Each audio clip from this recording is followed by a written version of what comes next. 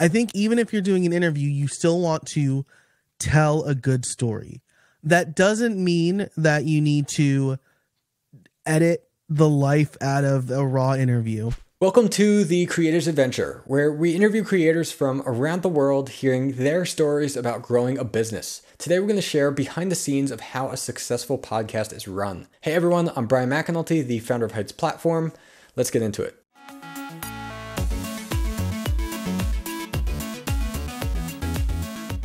Hey everyone, we're here today with Joe Casabona. He is a podcast systems coach who helps busy solopreneurs take back their time. Joe's strategies come from his many years of experience, over 10 years creating podcasts, more than 15 years teaching, and over 20 years as a web developer. Joe, welcome to the show. Thanks for having me. I'm really excited to be here. Yeah, I'm looking forward to talking with you. We got to talk a little bit quick before about being on each other's podcasts and stuff, and found out it seems like we've got a lot in common, and you're also doing a lot with podcasts, so I'm looking forward to talking about that. Yes, likewise. So my first question for you is, what would you say is the biggest thing, either that you did or you are doing, that has helped you to achieve the freedom to do the things you enjoy? It's got to be automation, I think, because, well, let me set the stage here, right? I've got 3 small kids. I'm self-employed, and my wife is a nurse. And during the pandemic, things kind of came to a head, right? My wife was still going to work. And so I was watching first 1, then 2 children, and then eventually 3 children. And I was having trouble running my own business at that point, right? Because I was only really working when she wasn't working. And I had a little bit of a panic attack. And it was like my first one ever. It was very strange. I had never experienced anything like that. And I realized it's because I was so stressed that I wasn't like, my salary from my business was still like the breadwinning salary. And I realized that things needed to change. And so I made a list of everything I did, and I circled the things that I personally had to do. And then I either hired a VA to do things, or I created an automation or a process to do the rest. And doing that saved me 12 hours per week. And so I could focus when I could work, I could focus on the things I needed to focus on to make money, and know that the rest of the stuff was happening behind the scenes. Yeah, that's great. Yeah, I mean, I can only imagine. I've got 1 daughter, but 3 during the pandemic, and trying to find time to get things done. Definitely, that is a challenge. So at that point, like, how long had you already been podcasting? Like, how did you get into podcasting and coaching? Yeah, so my first podcast I started in like the end of 2012, maybe early 2013, but that was a dumpster fire. It was just like a bunch of white dudes talking, right? Like the worst kind of format for a podcast. No good moderator. It was just like a lot of nonsense. No offense to me and my friends who did it, but it wasn't good content. And so I launched my main show, which is called How I Built It, in July 2016. I bought the domain howibuilt.it while we were on our honeymoon in Italy. And I was like, I need to figure out a thing to do with this awesome domain.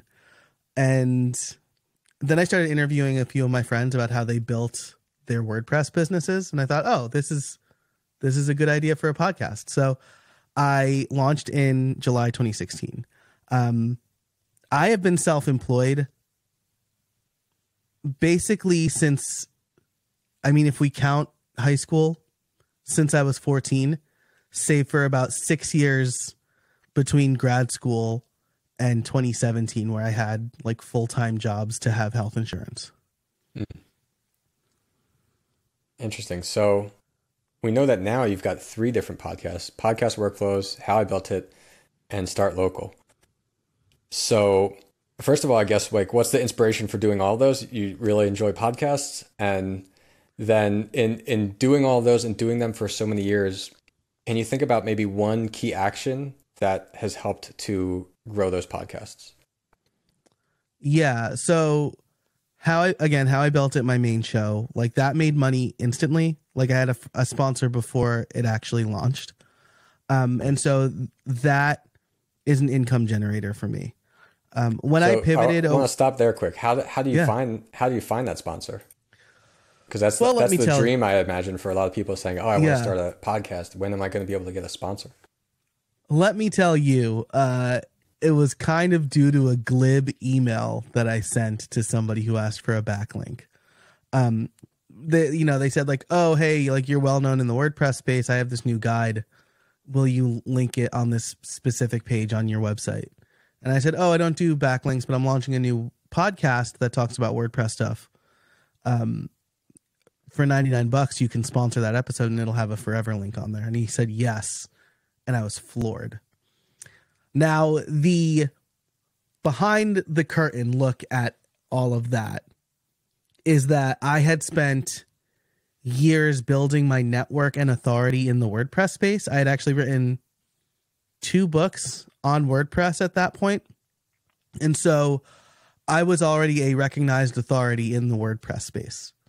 So I think that's the key. Like if I had started a podcast on fountain pens or cigar smoking or Disney, that wouldn't have worked because nobody knows Joe for those things, or at least not as well as they know me for these other things, right? So if you're starting a podcast today, think about what your expertise is in, where your network lies, and where people trust you, because that's initially how your show is going to make money. Yeah, that's good advice. When I started my first podcast was in, I guess, 2012 when we actually launched it, 2011 when we started recording it, maybe actually 2010 when we started recording. I don't know. Around then. Nice. It only lasted for like 1 season. We recorded almost 2 seasons. Unfortunately, didn't get to release the rest. Part of the problem was the process for editing and everything. We made it way too complicated on ourselves. And I mean, in 2010, it was already really complicated to do what we're doing today. Yeah, the idea of exporting like a 1080p video, even like on a good computer, it was still like, okay, let's let this render for 48 hours and then it'll be ready. And then uploading was a whole nother thing. So yeah, much faster now today to do these kind of things. But also video hosting was so expensive back then. And that made me think of like our first sponsor with that. And one of the only ones we really had was a video hosting company that we approached them and said, "Hey, like we're going to have this podcast. We'd like to use you as the video host.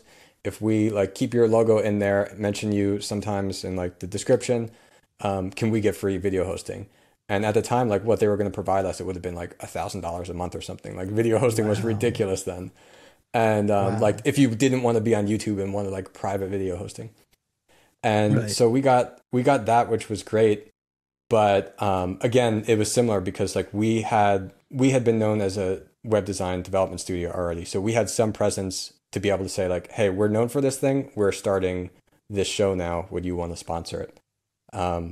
For somebody who's never done a podcast before or doesn't really have the audience yet, one thing I saw that people approached us with, which was interesting, is they said, "Hey, I'm starting a podcast. If you mention a link to promote my podcast, because I think it would fit your audience just in a tweet or something, then I'll give you a sponsorship slot in like this episode." Oh, yeah. And so they gave it away for free. But I think that was a great strategy because then they got a little bit of promotion from us. I doubt it really did anything, but it also helps them in the long run because when they approach a sponsor in the future, they can say like, "Look, these are some sponsorship like slots I've done. And here's like you get an idea of like them reading off the ad copy, like how it works. And it's better than not having anything." So I thought that was an interesting approach as well. Yeah, that's really smart. And I've seen people do the same thing with affiliate links, right? Like, so they'll say, this, especially if we both come from the web design space, right? One of the most generous affiliate programs come from hosting companies. And so they'll say, and Audible too. I remember we made a custom video for Audible just because the payout would be really good when people would sign up for trials. Yeah. So you could always try that if you don't have sponsors. I recommend most people, I mean, especially your audience, right? If you don't have a sponsor, quote unquote, you could sponsor your own episode, right? Because you probably have a course or a digital product or an email list that you're trying to build. So I would say make those spots for you and give yourself some dedicated promotional time in your own show. Yeah. Yeah. I think that's great advice. And like right now on this show, like we don't have any sponsorships because it's mainly meant as a marketing thing for us. So definitely. So if somebody's trying to do that and they say, okay, I get it. Podcasting is good. I can grow my brand. I have the potential for sponsorships. Then back to what I was asking you. Now you've got 3 podcasts. What's like one of the key actions or secrets of how to grow those podcasts? Yeah, right. So let's close this loop, right? How I built it, my main show, makes money through sponsorship. I started podcast workflows for this exact reason, right? To build authority. I don't want sponsors on it. And then Start Local is a local podcast that I do with a friend because I am relatively new to the area and I don't know a lot of people. And so the podcast is a vehicle to help me meet business entrepreneurs, activists, people in my area. And so growing each of those podcasts is going to be a little bit different, right? I wish I could tell you that I knew like the secret sauce to building how I built it. It kind of it was good timing, right? The type of show I was doing was still pretty new at the time. I was telling not just the success stories, but the failures. I probably benefited a little bit from auxiliary search traffic because How I Built This came out 3 or 4 months after How I Built It came out. And so we were kind of doing like similar things. That said, I didn't see like a spike one week and then it drop off, right? I still saw regular growth. I think the thing for that one was bringing quality content to the table because I knew the people I was interviewing and I knew the story I wanted to tell. And so I think with any of these shows, it really does come down to the quality of the content you're putting out and the story that you're telling, right? Because everybody is the hero in their own mind, right? Or the hero in their own movie. But when you're creating content for somebody, they really are the hero, right? You want them to be the hero in the story you're telling. And then you or your guest serves as the guide, taking them from where they are through some transformation by the end of the episode. And I think that each of my podcasts do that particularly well because it's always something I'm thinking about. Yeah. Yeah. I mean, I could tell even looking at like, I'm set up to be on your show and you've got that right there in the forum describing that just to make sure that the guest understands like, hey, like the audience, like they're the hero and like you're the guide to explain that to them. Yeah. In our show doc, right, I have it broken up into acts 1, 2, and 3, right? Where act 1 is the setup. I guess to peek behind the curtain again, like Bryan's going to be on my show. We're going to set it up and talk about like AI with course creation. Act 2, I don't want to spoil, but it's going to be a conflict, right? Especially it's like easy to create a conflict with AI. And then act 3 is the resolution, right? So we're taking our hero through, okay, they're starting out on this journey. Oh, but now there's this tension. How do we get over this tension? And then the resolution is, how can I apply what Bryan just taught us today? Yeah. Yeah, I like that. I wonder, like, we don't think about that as much in our like question planning and research. And like there's definitely a structure to how we do that. But I like the idea of purposely ensuring you're setting up like a conflict resolution in a way, like however small it is, like not trying to agitate your guest, of course, but yeah. But yeah, I know it's not going to be like, oh, isn't what you do BS, right? Like, yeah, it doesn't have to be like that. So yeah, I think that is interesting because like that can happen and come up naturally, but why leave that to chance if you can kind of design for it in your process? Right. And then if it does come up by chance, how are you going to cleanly resolve it? Right. I was just kind of saying this to somebody the other day, right? Like when you fly It's not because like a lot of people will just say like, oh, I just show up to an interview and I want to be as surprised as my listeners are. So I don't do any research on my guest. Right. But like when you fly, imagine a pilot saying that, hey, everybody, I just learned we're going to LA today. I don't know how we're going to get there, but we'll get there. Like that. Yeah. That would be an insane thing to hear. And so when you're driving a story for your listeners, you want to know where you're starting, what the conflict is going to be, and where you want your listeners to end up. That's going to be a much more enjoyable experience for your listeners. Yeah. Yeah, I like that. And it's interesting, though. I'm trying to find the balance in between those things in a way. And I'm not sure if you would agree with me if it's even possible or not.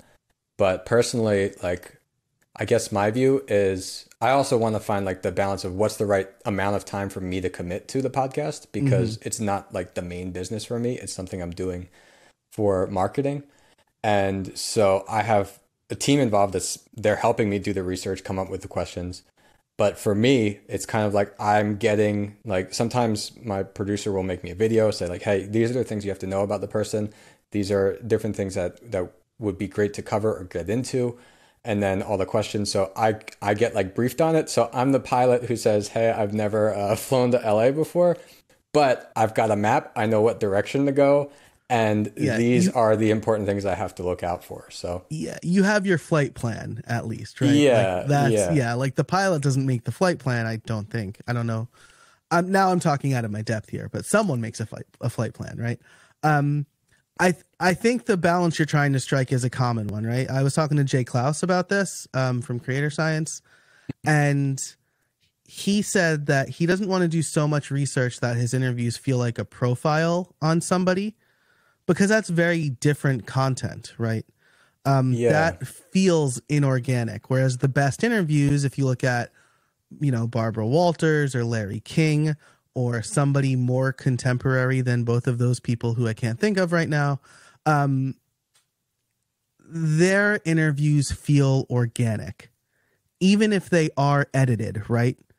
Because they don't necessarily know what their guest is going to say, but they do know the story they're trying to tell. 60 Minutes, somebody on 60 Minutes, right? They tell good stories. There's a process of discovery for the person interviewing, asking the questions to be able to learn new things instead of just, I know the answer to this, but I want to ask it anyway for my structure. Right. Because at some point it feels contrived, right? Yeah. Because then you're like, so blah, blah, you did this. Tell us about that, blah, blah, right? Like, it's just like, that feels boring. So you do need to strike the right balance. And I think editing can help with that too, right? If you get like a lot of, some people will just get a ton of B-roll and then edit it together later. And like, that's another balance that you want to strike. Like, do you want to do a lot of prep ahead of time to get the good conversation on tape or on bites? Or do you just want to like have a free flowing conversation and then pick out the best bits later, right? That's a lot of work, but you can really craft a good narrative if you get the right stuff that way. So with all the podcasts that are out there right now, how can you actually differentiate yourself? Because in the past few years, there's been so many different podcasts that have been coming up. Everybody wants to create a podcast. Would you say there's a better path of like choosing like to highly edit an interview or even releasing it raw? Yeah. So I think that, again, like the thing that you want to do is create content that differentiates you. And the most popular content today, I'm noticing, is story-driven content, right? History Daily is one of my favorite podcasts. It's a daily event sometime in history. It's 15 minutes, but the host, Lindsey Graham, not that Lindsey Graham, tells a story, has a character, names them, sets up the environment for you. And so I think even if you're doing an interview, you still want to tell a good story. That doesn't mean that you need to edit the life out of a raw interview, but it probably means that you need to do more prep than just record and release, right? A lot of people say like, oh, I just want to do like Joe Rogan does and just have like a raw, unedited interview. First of all, we don't really know if Joe Rogan is not like, I don't think he's ever explicitly said that his interviews are not edited. They just feel that way. Just again, like a Barbara Walters interview or a 60 Minutes interview feels like it's not edited, even those definitely are. And it's hard to drive a story when it's not edited. So I think that when you plan your show, think about the story you want to tell. Think about how your listener is the hero, and think about how either your guest, probably your guest, or you are the guide, and then the transformation that you want them to go through. If you have those three things, then you're going to be able to craft something that the listener will be engaged with and will get something out of, right? Because your audience, Bryan, my audience, we're solopreneurs. We're trying to establish some expertise. So we're not making like Serial or Criminal or some other true crime podcast. We're making a podcast to help us hopefully grow our business. And so because of that, your listeners want to learn something, and you want to do that in the most clear, but also entertaining way possible. Yeah. Yeah. And I definitely agree with all of that. I think that the format and everything is also important to pay attention to. Like you mentioned somebody like Joe Rogan, like this is a long form podcast. Like they're like what, a couple hours, like those episodes. They're like 3 hours. I don't even know how anybody can so I think that there's a big difference of saying like, okay, I want a podcast that's 30 minutes long or 20 minutes long. And that podcast also being with somebody who you haven't met or don't necessarily know very well, versus somebody like, I don't know Joe Rogan's process either, or how well he gets to know some of these people before he first talks with them. But I also find like if you know the person, if you know a little bit more about them, it's easier to ask these different questions to kind of uncover things that they might think about, or know these paths you can go down and kind of just have that conversation for a couple hours, versus somebody who you've never interacted with before. So I think figuring out your goals, the kind of people you want to have on, how the format's supposed to work, that will kind of help piece everything together of what would make sense for your podcast. Yeah, for sure. And I tell people they should have a podcast mission statement, right? So I say, your podcast should answer 3 questions. Who are you talking to? What problem do they have? And how do you help them solve that problem?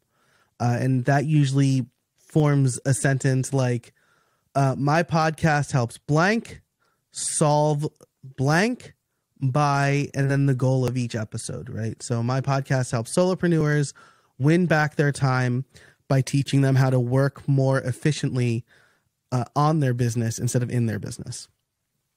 Yeah, that's great. And I like the part though also about the entertainment, because I think in the space of like this, not necessarily like how-to podcasts, but a podcast where you're trying to share knowledge and teach your audience in some way, it's important to keep the entertainment part in there, because everyone, like, you're listening to it not only to learn something, but also to be entertained at some level. And I found that I went maybe too much into like learn how to do things at first, and that actually some of the more personal stories that people had told, like those are the popular moments that everyone can connect to. And I don't know if you have advice for this, but I wish I could come up with a couple questions or ways to ask things to uncover those better, because it's easy to ask somebody like, hey, like Joe, how do you do this with podcasting? And you might happen to have a cool story about that, but I can't just say like, hey, Joe, tell me a really cool, like personal story that like your friends really like or something, and connect it to something about podcasting. Like, Joe, if you tell just me about the time you had a panic attack, right? Like, right? You either don't know the context to ask the right question, or you're just putting somebody on the spot that they're not going to think of what's the right thing to say. Do you have any suggestions for that? So Andrew Warner has a really good book called Stop Asking Questions, right? Yep. I think one of the things that he says in the book that really resonated with me was the pre-interview. Like, get deep in the pre-interview where you're not recording, because there you are learning about your guest and their guard is down a little bit because you're not recording. And so you can prep them a little bit and say like, hey, I'd really like to ask you about this, or tell me about this time, right? Or like, you know, when we were going over the questions before and you asked, like we were going through them, it didn't come up, but I had the story holstered, right? What I didn't include in that story was that my 3-year-old like brought me a bottle of water and told me it's going to be okay, right? A very emotional, impactful moment in that story. But doing the pre-interview can really help with that, right? And so there are probably also some kind of leading questions that you can ask during that, like tell me about a time where you were struggling, or, you know, like you run 3 podcasts now. Was it always that easy? Oh, tell me more about that. Like just kind of the tell me more. Oh, what's your family life like, and this and that, and what are the struggles that you have being a course creator or a solopreneur? I tell people who are going on podcasts, have 3 to 4 stories ready, right? So like, I mean, that panic attack story, like I had that holstered, right? Because also you have to be prepared when you're going on a podcast. The person interviewing you may not necessarily be good at interviewing, and they may not ask the right questions to get to any of that. So you want to have those things in mind, that you can bring them up if the question is not really, I guess, correct or going down the right path, to do that naturally. Yeah, and like sure, a good interviewer will do it, a bad interviewer won't, but you could still have that story, right? So like I was watching, this is really timely actually, right? But I was watching, I like to watch Jimmy Fallon like clips the night after they're published, because 11:30 is too late for me. And he had Please Don't Destroy on. This is like the 3 young guys who do those digital clips for SNL every week. And he was talking about one thing, and he kind of brought up, he's like, so you've had some really cool guests on, including Taylor Swift, right? And then they launched into the story about having Taylor Swift on a very popular and funny skit called 3 Sad Virgins, right? And they were ready to tell that story, right? So I'm going to guess that Jimmy didn't just bring that up in the moment, right?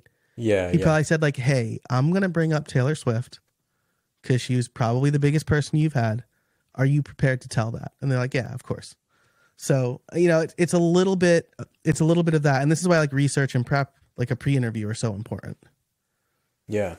Yeah. I wrote that down myself. I think something that we can probably improve is, instead of me just talking about what we're going to talk about in a pre-interview, I should poke around a little bit more, ask a couple questions just to kind of find out maybe these are some other places I can go down when I actually do the interview. And yeah, like I interviewed Andrew Warner on our podcast.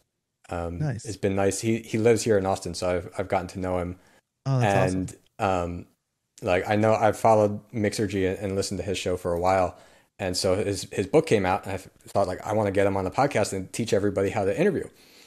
And it was funny because that was one of the big things I feel like I learned from him, that I'm sitting there trying to interview him. And I was actually a little bit frustrated because I'm trying to figure out to tell my audience and be the guide and say, hey guys, this is how you should properly interview somebody.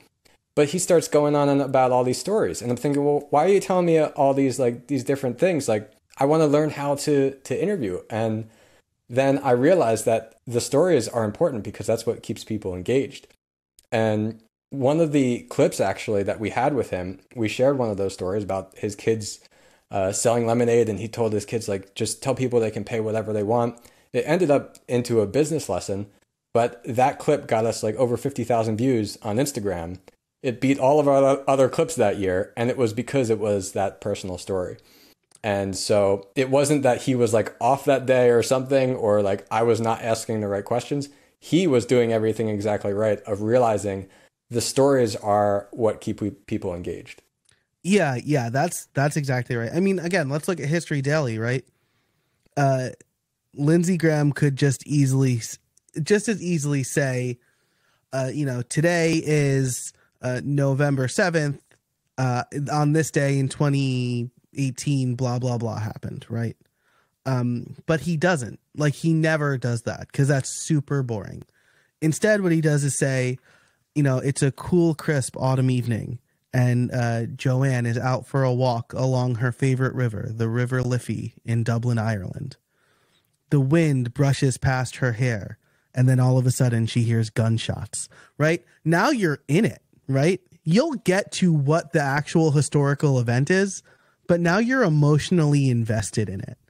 And so just the same thing with Andrew telling the story about his kids in the lemonade stand, like, oh man, am I a bad parent for not giving my kids better business lessons? Oh, let me listen in more and see what he did, because I want to take that and integrate it into my parenting, right? Like it makes you emotionally attached in some way. Yeah, exactly.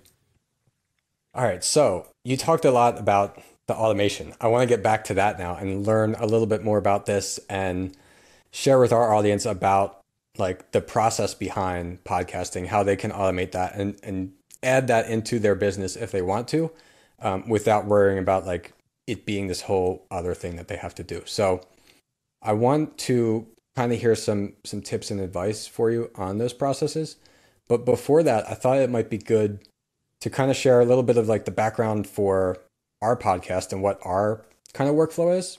And it'd be interesting to hear from you, maybe if you have pointers, if you say like, oh, I'm doing that too, or anything like that, or even just to see maybe both of what we're doing is different, but still works, just to give people even different perspectives. So in our podcast, I don't know if it's as much automation, but maybe more delegation, where I have 4 different people, including myself, that are involved in making the Creators Adventure happen. So I get to do the fun part. I get to sit here and talk with people like Joe and get to learn things and have these cool conversations. But there is definitely a lot of other work that is involved in the whole process. So what we do is we have a process for researching for guests and also like guests that approach us and say, hey, I want to be on the show, like vetting them and deciding if they're right. And I'm not going to go through the whole thing, but kind of like condense it down so people get the high level overview. And that is that everybody, no matter if we're asking them to be on the show or they're pitching us, they have to fill out this application form. And that gives us an idea of the kind of things they're going to talk about. It makes sure that we have like their headshot, their website link, social media, and all that's ready to go. So that way, when we do produce the episode, if we move forward with it, we don't have to go back and forth and ask them for things. And then once we know that we've got that filled out, and then internally, someone from my team approves them. So I have one person doing like that research, scheduling, all of that. Then we send them the scheduling link with a Calendly link, get them booked with the Riverside link to come and record here. And then once that is scheduled and we have a date for the recording, someone else on my team then does the research, like acts as the producer role to learn about that person, learn about both from what they submitted to us and their website, their social media, things I've talked about before, to make sure that number one, like we're not repeating just the same exact thing they've always talked about, that we can uncover something new, and that we ask the right questions to kind of give our audience something useful. So then after that, then I actually do the recording, and we don't really have a pre-interview process where we're scheduling a whole separate time for that. I just do something real quick before the actual recording. And then finally, I'm done that. I hand it off to our video editor, and he puts in the intro that I record, finds an intro clip, and then puts it all in our nice kind of background and everything like that for export. And the way that we manage that together is we just use a ClickUp list, and we have every guest inside that list with a status and like a template for the task that has all these subtasks. Because there's a bunch of little things I didn't mention, like creating the thumbnail for the episode, uploading everything to the right places, getting the audio version versus the video version, and then sending like a thank you email to the guest, sending the guest the link, that kind of thing. So the way we manage that is we've got the ClickUp task, and then we've got these different statuses that it's like, once they're scheduled, then it's in the recording state. Then it goes to editing. Once all the recording files are ready, then edits complete, uploaded, and scheduled, and then complete. And at each of those steps, we've got an automation in ClickUp that is basically notifying the right person and says like, hey, your turn. Now it's like an assembly line of like, all right, now you've got to do this little task. and then the next person does the next task. And that's worked out really well for us so far. But still, like in our case, like it's been really easy, at least for me, but there are 4 people involved in total. Right. So I wonder if you have any recommendations or anything you see from what I described there that's missing or that could be improved. Yeah. So one of the most time consuming things for interview-based podcasts is like the guest research and scheduling dance. And it sounds like you've got that down, right? I have a very similar process where users get the same form, or potential guests get the same form, whether they're invited or not. The only difference is that if they were invited, I kind of signal that to the form and they see a different set of questions. One thing I like to do here, especially if I'm inviting someone onto my show, is pre-fill the form out as much as possible so that they don't have to do as much filling in. And I do that through like URL, like query string URL variables. And so like I have a little builder for that. That's like a little extra. I don't know how many questions you're really asking. But like I try to make it as easy as possible, especially if I'm asking a high profile guest. So that's one thing. And then as they move through my process, which it sounds like since you're doing everything in ClickUp, it's kind of the same thing. Once they book through Calendly, I pass all of that form stuff to Calendly as well. So all of that stuff is already filled in on Calendly for them as well. So they don't have to like fill in the form twice. And they get a Google Doc created. They get added to I use Airtable. I'll probably be switching to Notion. And there's one more bit here that I feel like I'm kind of, and then they get their own like guest notes and things like that. Right. So yeah, I send them the guest notes and they see what's happening. Right. And all of this is automated. So they'll know kind of what to expect on the day we record. I include the pre-interview at the beginning as well. So I think you're doing all of that really well. One place where maybe there's some improvement, but maybe not, right? Because your team goes in and grabs the files from Riverside, right? Yep. How are you doing edit notes? Well, we don't edit the main interview. Mm-hmm. So what it ends up being is, like in this case, actually, we did have to pause one time real quick and restart it. So what I'm going to do is go and leave a comment on your guest task and say to our video editor, hey, actually I had to pause this. So there's 2 files that have to be combined. Just make sure you're checking during that area to edit everything together. So yeah, usually it's just a comment with me that I'll leave immediately after to make sure I don't forget. Gotcha. And then I think you also do a cold open, right? With the guest quote too, or you do that sometimes, right? So yeah. So I record that after the episode as well. Okay, cool. So what I'll do there, right, is during our interview, if you say something that I think is a really good way to open the show, I'll make that timestamp. And then I put everything in a folder, put it in Dropbox, and then like Airtable automatically updates. My editor gets an email, et cetera, et cetera. So I think another place where it sounds like you're doing pretty well, but where a lot of podcasters can improve is taking more notes during the interview. I know it's a skill that you need to kind of learn because you're trying to actively listen and take notes.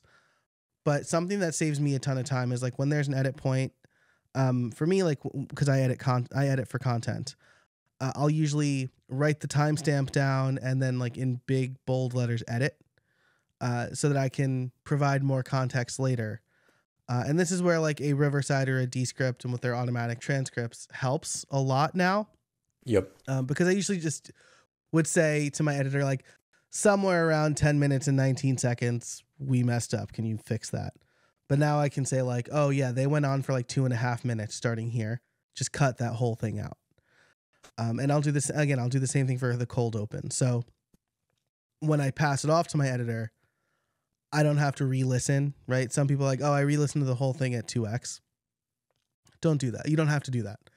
You can take notes during the actual interview, and that can save you a bunch of time because now you know where to edit. You don't have to listen for edits.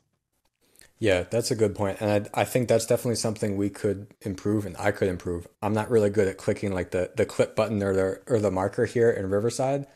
Oh yeah, And right. I forgot what that there is a um button here in Riverside that can do that. yeah, what we end up doing is later, like I use their magic clips thing that goes through and tries to make AI clips and then their transcript. But then we also take the transcripts and we put them into a tool called Cast Magic, which does like Yeah. a bunch of AI prompts on it. And then that makes it easier to pick out things for like social media clips and all that kind of thing. But definitely, like I'll take a part of the transcript and then just screenshot that and send it to the editor to say like, hey, here, like this is the exact moment. So then he can go and find those words instead of having to listen back to it. Because yeah, they're still not completely satisfied with our process for making the social clips. I think it takes us too long. I know it takes us too long because we've got such a backlog right now. And yeah, still it. I know we can do better with it now that we've got AI. But until we fully optimize that, like previously, someone would then go back, listen to the whole podcast over again, and then try to pick those things out. Yeah.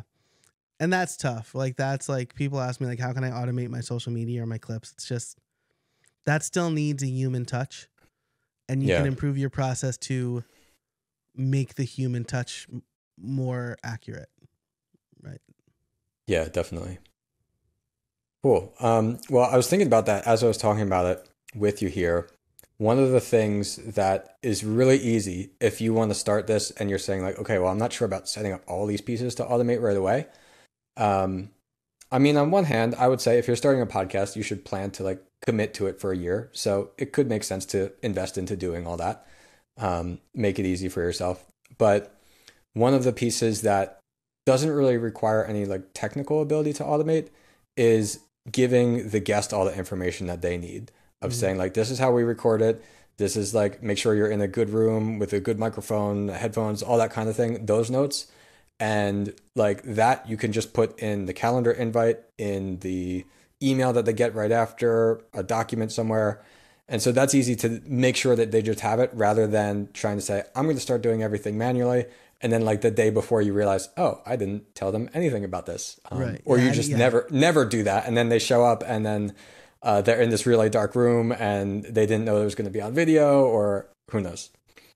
Yeah, absolutely. Actually, one of what I think is the killer features in Calendly is the ability to redirect a person to a different page. I don't know if Mm, this is just on the paid plan.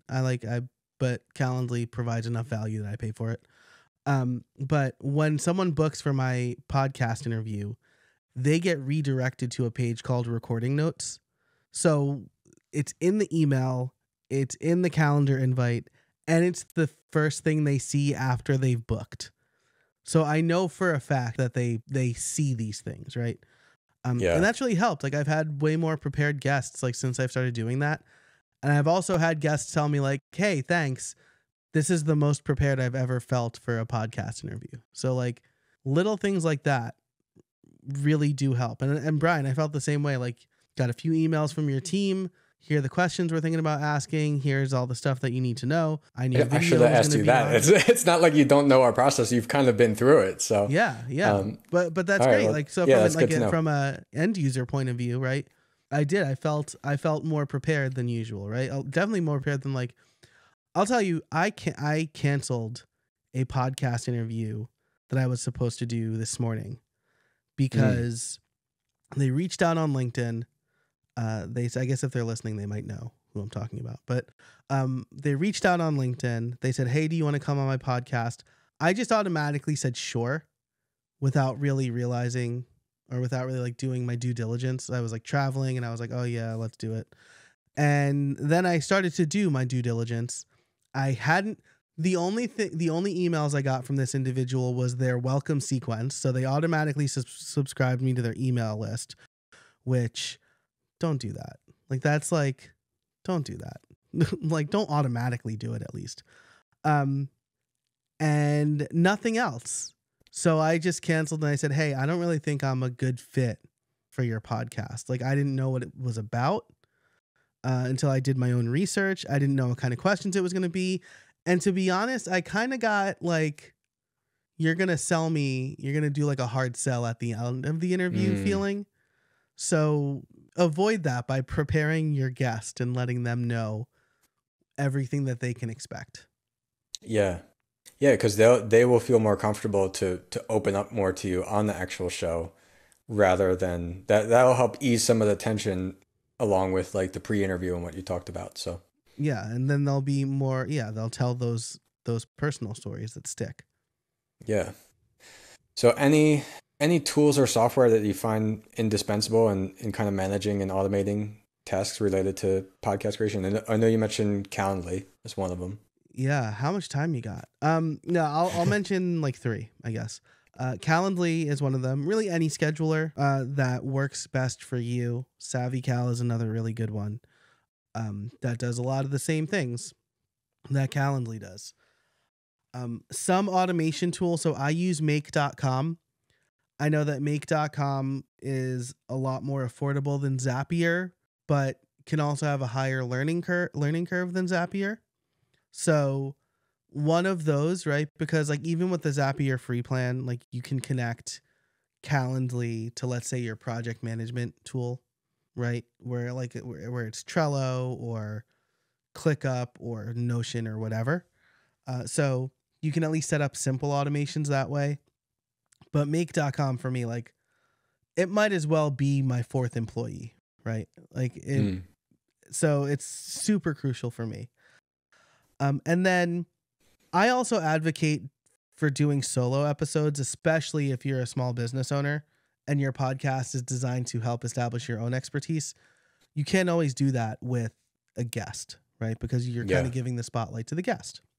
And when I do solo episodes, Descript is invaluable to me because it's really easy to edit. It transcribes as you record. And so I will usually, if I need to edit or rephrase something, I'll usually just stop recording and then just like delete the text and then pick up where I left off. You can have the video on, even if you don't release the full video.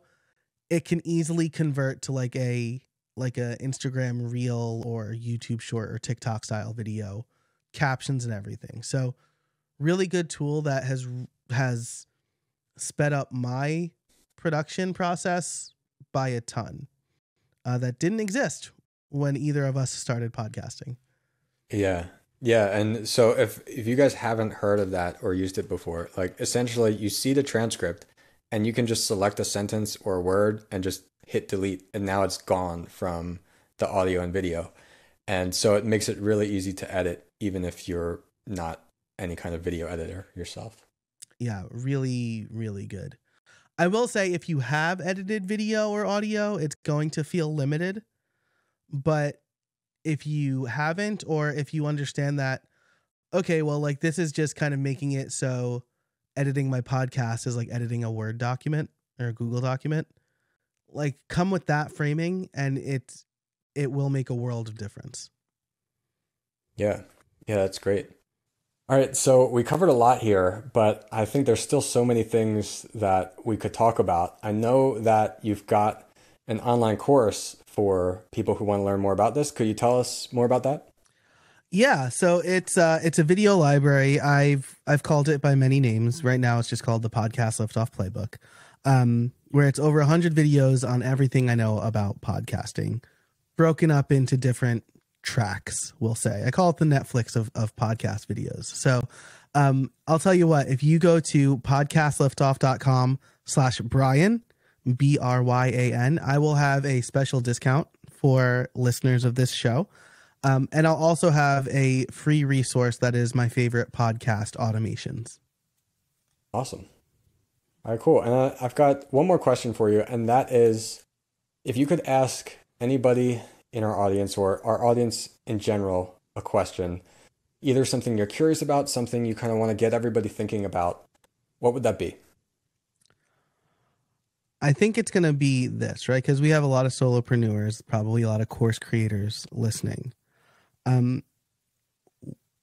As you approach your course or maybe your own podcast, what is the story that you're trying to tell?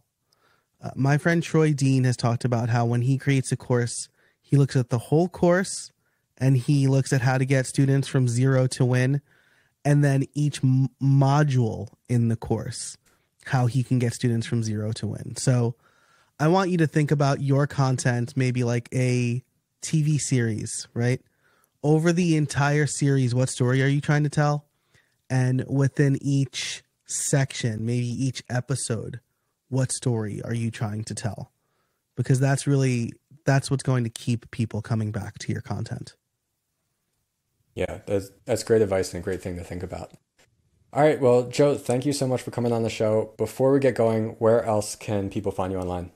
My pleasure. Thanks for having me. I am at J Casabona everywhere. That's JCasabona. I am on X, formerly Twitter, Threads, TikTok, Instagram, basically everywhere. All right, awesome. Thanks so much, Joe. My pleasure. Thanks, Bryan.